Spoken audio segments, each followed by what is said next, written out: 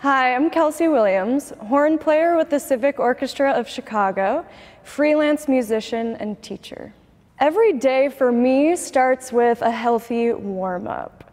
This can take anywhere from 15 minutes to an hour, but I do think it's really important that we're able to adjust our regular warm-up routine based on your playing demands for the day. The way to do this is to examine your warm-up routine as is and identify the skeleton of what is actually needed to touch on every aspect of the horn so you're ready to play anything, and how much is just healthy daily exercises that you could cut. If I have to play a Mahler symphony later in the evening, I'm probably not going to do my hour-long routine in the morning, especially if I'm trying to get any practicing in that day.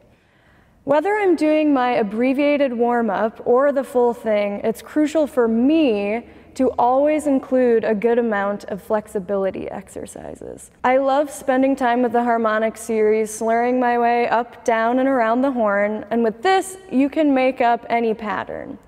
I do a lot of this from the Teuber Progressive Studies book.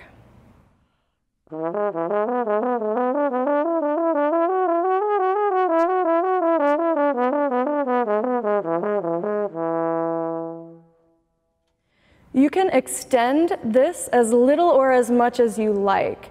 So for me, I also like to do this in the upper octave, but I think it's super important that we remember to connect the ranges after you're done. For example,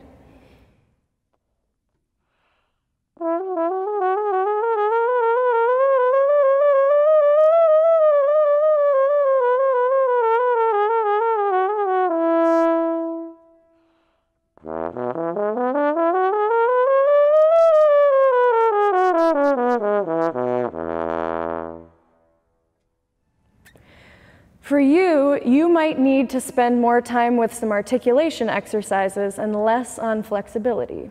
When I sit down to practice, my overarching goal is always to be as efficient as possible with my time.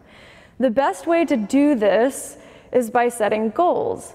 For me and most of us, setting long-term goals is easy, but the thing that's going to get you there are the short-term goals. During my master's degree at Northwestern University, I was taught to rate the excerpts for whatever audition list I'm preparing. You can do this with any given lesson assignment you're working on, etudes, even broken down sections of etudes, movements of solo repertoire, and so on. In my notebook, I list the repertoire down the left side and make as many columns for however many times I plan to rate and re-rate myself.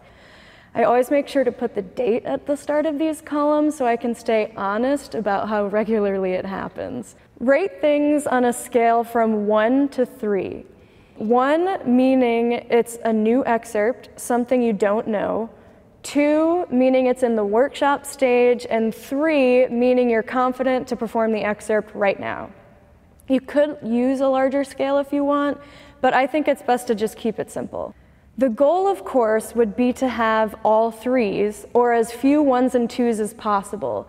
So those excerpts are the ones that get my attention first. This is not to say you should avoid playing your 3-rated excerpts. You should practice performing those every couple days.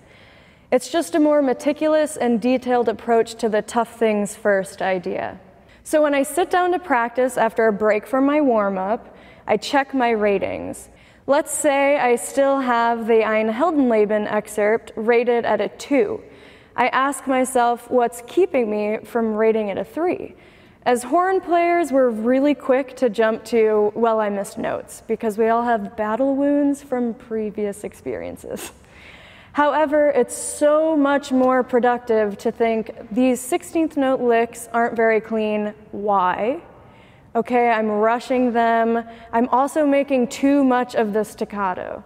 This is leading to the note inaccuracies. Expert practicers are really just expert problem identifiers and problem solvers. I would slow practice these 16ths, but keep the articulated 16ths long. An Alexander technique instructor I worked with, John Hennis, pointed out to me that it's not the space in between the notes you are trying to practice by slowing it down. So with this in mind, I keep the length to make sure I'm really blowing good air all the way through the little notes.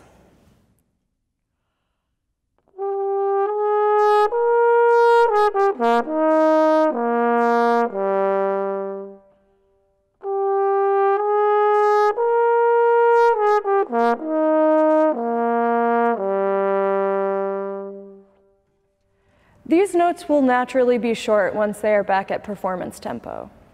I spend a lot of time with this thing, so I love to explore my musical creativity away from the horn. I grew up singing and taking piano lessons, so I love sitting down at the piano and singing some Sarah Bareilles tunes. It's so important to be creative and have fun with music for your sanity's sake and to keep things fresh. Thanks so much for watching. Go check out some of the other awesome practice tips videos and have fun with it.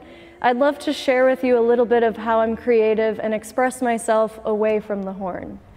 Hearts have colors, don't we all know? Red runs through our veins. Feel the fire burning up, inspire me with blood of blue and green. I have hope. Inside is not a heart, but a kaleidoscope.